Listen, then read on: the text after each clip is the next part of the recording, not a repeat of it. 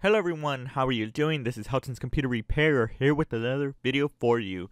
If you have been messing around with some firewall settings and you have accidentally messed it up, or let's say if you need to delete some custom firewall rules that pretty much troubleshoots your network connectivity issues, or somehow you just messed up deleting some settings here underneath the firewall settings, then we're pretty much going to be showing you how you can resolve that problem by 5 different ways to reset the firewall settings to default in Windows 10. So let's go ahead and get started.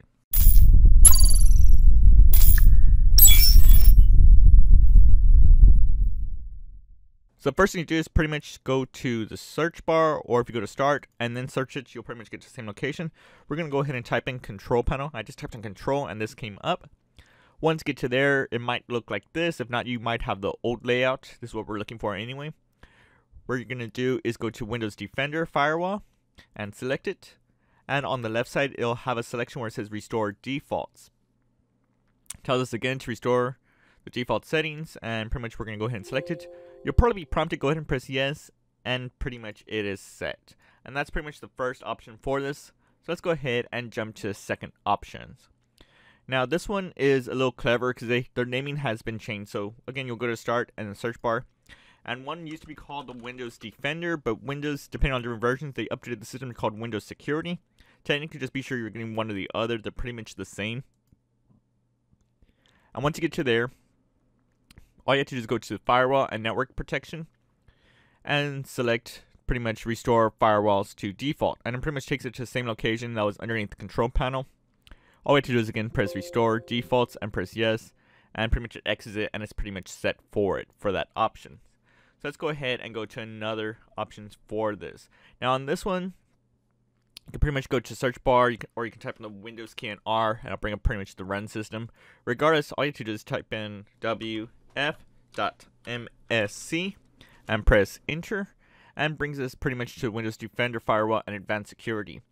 When you get to here, you think it's gonna be so much up for you have to do for this, and you're wondering like where's that at? All you really have to do is go ahead and select this folder right here, and just right click on it and select Restore Default Policy, and you'll probably be prompted to go ahead and press yes. And it tells you the default policy has restored successfully, so you're pretty much back to normal, and it's pretty much set. Now there's still a couple more other options to be showing you how. The one will be pretty much command prompt, and the other one will be done to PowerShell. The command prompt is pretty simple, but the PowerShell is a little pain in the butt, so bear with me on that one. Regardless, let's go ahead and do the command prompt one. So what you do is you pretty much go to start, and on the search bar you can type in CMD. I typed in misspelled that, I put CND, but regardless, it still came up. Regardless, there's the command prompt. Be sure you right click on this and be sure you're running it as administrator. You will need this for this to work. It may not even allow the policy to work if you don't run it as administrator. You'll probably be prompted to go ahead and press yes.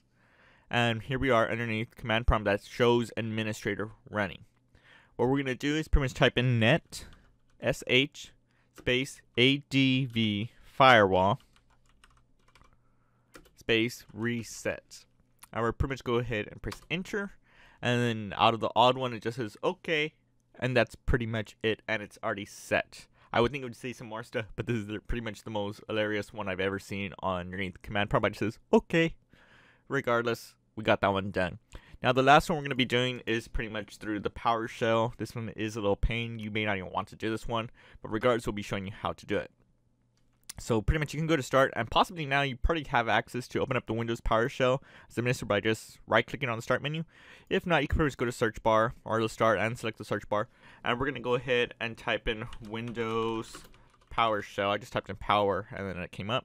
Before you do select it, be sure you right click, and again be sure you run as administrator for this to work. You'll probably be prompted, go ahead and press yes. It might take a second for it to load up too. Regardless, here is the administrator running on for the Windows PowerShell, so you do see it on the top.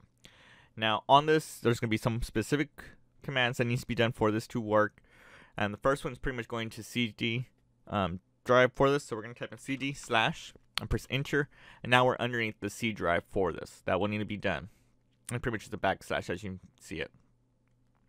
And the next thing we need to do is pretty much create a left bracket if I'm correctly. So we're going to do, let me see if I have it selected again. There we are. We're going to go type in the left bracket, and we're typing new, and dash, pretty much it's the minus symbol, pretty much.